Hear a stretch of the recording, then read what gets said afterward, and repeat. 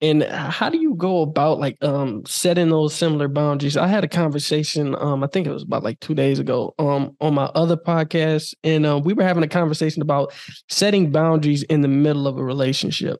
It could be any type of relationship with your mom, dad, friends, romantic relationship. But how do you effectively establish a boundary in a relationship when there's already been like subtle agreements, like this is our kind of our pattern, but I'm breaking into the pattern because it's no longer healthy for me. But Yes. sometimes it can feel like this has everything to do with you and nothing to do with me because this Mm, is what I've been used to doing for you.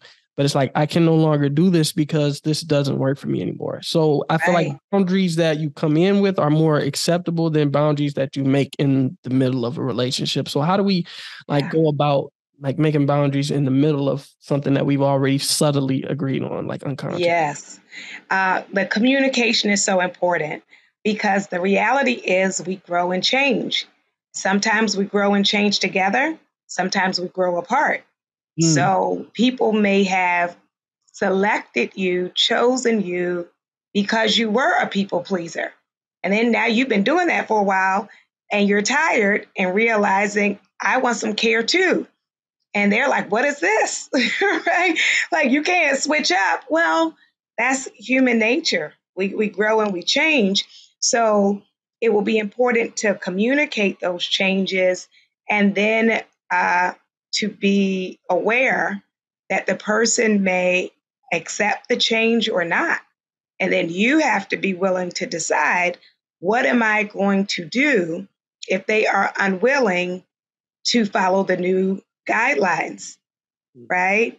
Uh, and some people will, and they'll grow with you. And this is the painful part of healing that a lot of people don't tell you is not everybody will like you whole, mm, right? Some people were drawn to you because you had low self-esteem, because they could run the show and tell you to do whatever they wanted you to do. And then something happened. You went to therapy or you had some breakthrough, and you have a better sense of yourself. mm. And there will be friends who will celebrate, like, oh my goodness, I'm so glad you're like coming into yourself. And then there are some people who will say you changed and they don't like it.